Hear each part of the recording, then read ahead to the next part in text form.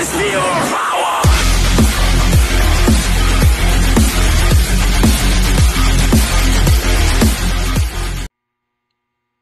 Hey guys, Adam here. Just wanted to give you guys a quick update on the Alumacraft. I installed a bow-mounted fish finder tonight. Went with the Lowrance hook 2 4-inch screen. You may recognize this fish finder from another video I did last year. I installed one of these in the bow of the Lowrance. The only difference between that model was that was the GPS unit, where this is just the standard base sonar unit.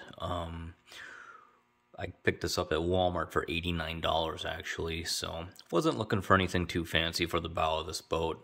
Primarily I just wanted to know what depth of water I was fishing in and a view of what the structure below would look like.